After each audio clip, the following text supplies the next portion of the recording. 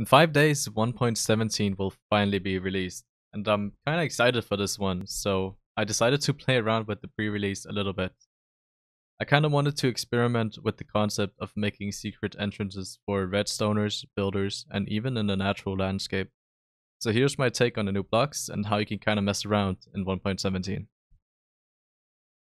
So let's start out with the natural landscape here. So as you can see, I kind of tried to make a little bit of a custom landscape with the drip leaves kind of like hidden in the ground. We have the moss carpet all around the place, and we have some like decoration in the pond here. And you can already kind of see where I'm going. So if we go in F1 here, you can kind of peek through here and see how I tried to do it. But basically, it's possible to hide this even better. You could use vines down here instead of the I think it's twisting vines, right? So let me show you, and then you can kind of look at it. So the idea is that you have an observer kind of looking into the drip leaf, and as soon as it goes down, it sends a signal out, and it kind of reactivates it. So drip leaves, they kind of close themselves if you send them a redstone signal like immediately after they close down. Okay, so I just jumped into creative to show you the redstone, and I'm no redstone magician, so if you have a better method, please let me know in the comments and I'll pin it so everyone can see. But right now you can kind of see what I tried to do. So the way this works is that it instantly activates as soon as you like fall down into the hole, and that way you kind of get stuck beneath it. And the way it works is that the observer kind of looks over here.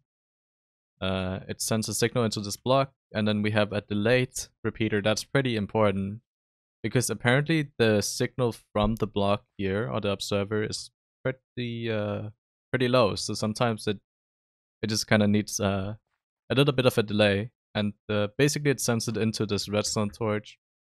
The redstone torch is deactivating this redstone torch, and then another repeater is sending it into the block over here. So you can kind of see how fast it is there.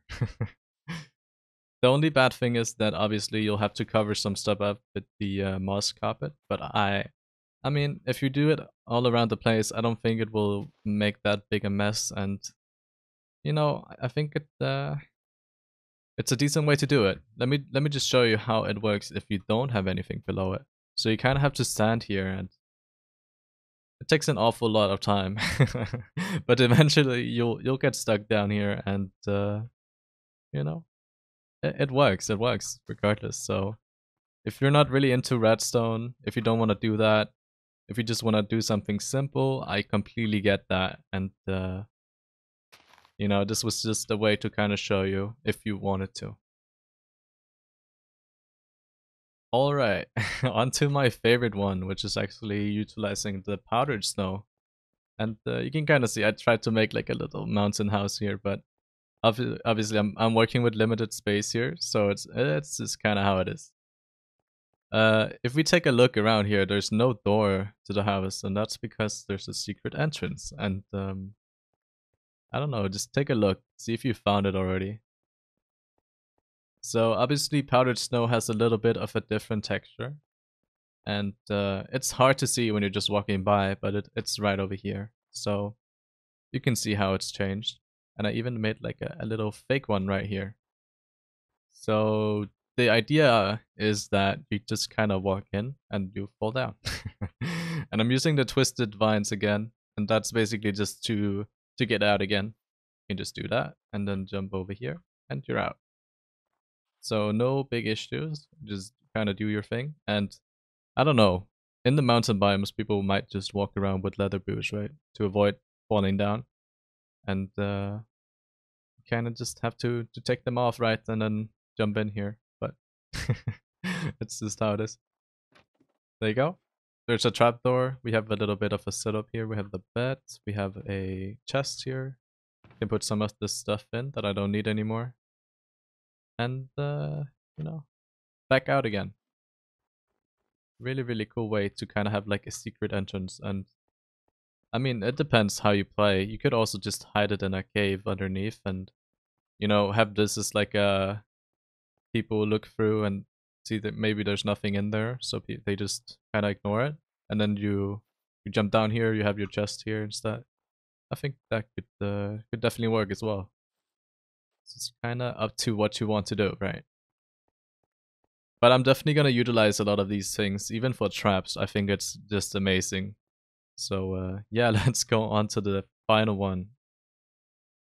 Okay, so this is not as aesthetically pleasing as I wanted to be, but just for the sake of explaining it, I kind of wanted to show the redstone, and obviously you don't even need to do it this way. You could do it on a flat surface, so the pistons would face like this way instead, and you just pull one block out and jump in.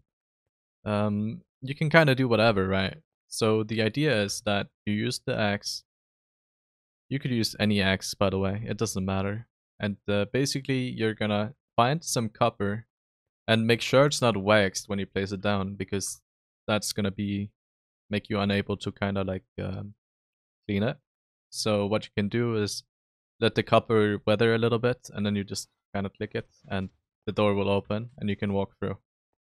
So as you can see here, I kind of made like a little bit of a pulse extender, and you can obviously delay it even more if you want to. It doesn't really matter, just as long as you can make it through, right? And then you could do it as I mentioned, like on the side, and just have like a block. You just jump in, and there you go. That's about it. I think a lot of houses might use the copper for their roof, and that could be like a good way to kind of get in from the rooftop. If you're just kind of flying on top, just clean the copper and then just jump in. And you know, it does kind of limit you in a way to enter, but I don't think it's a big deal. It depends if you have like this is the only way in. You'd have to like wait a little bit, but it's fine. It's fine. I think you can make it work in a lot of scenarios, and it might even add some excitement if you just have to wait. Anyways, it's a very short video, but I really hope you enjoyed it. I'm just trying to get back into the groove, and you know, I'm kind of enjoying it. It's really fun. Thank you so much for watching.